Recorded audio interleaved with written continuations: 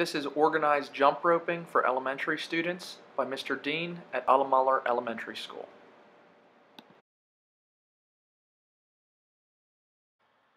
For the younger students, I usually have the jump rope already at the poly spot, either in front or behind. For the older students, I have them pass them out. Whoever the squad leader is, they will come up, get them, and then they'll also collect them at the end as well. And this is what it'll look like. Squad leaders, count how many are in your squads. Come see me and I will hand you the jump ropes to pass out. These students have had prior classes on jump roping before, so they have learned the basics. This is just an example of them jump roping on the poly spot set up and what the spacing and the class would look like in that situation. All right, jump rope, behind the legs, snake behind the legs. Very good.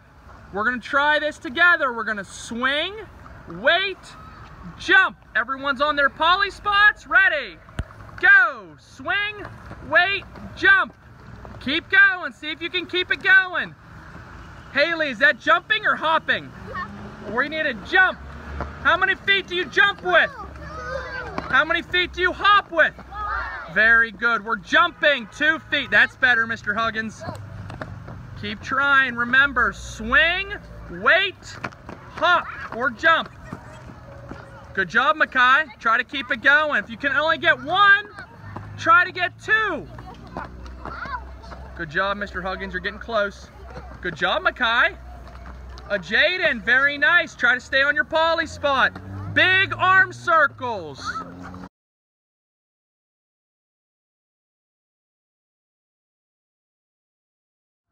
Everybody freeze! I would like all jump rope handles in one hand. Take your other hand, wave to Mr. Dean, and take that other hand all the way down your rope and hold it just like this so the squad leaders can pick them up. When I say go, squad leaders, you're gonna walk back and pick up the jump ropes in your squad. We are not going to swing the jump ropes because they're going to get tangled. See how the handles are together? Very good. Squad leaders, you may pick up the ropes. Nice and easy, nice and even. Very good, thank you. And come turn in the ropes, thank you.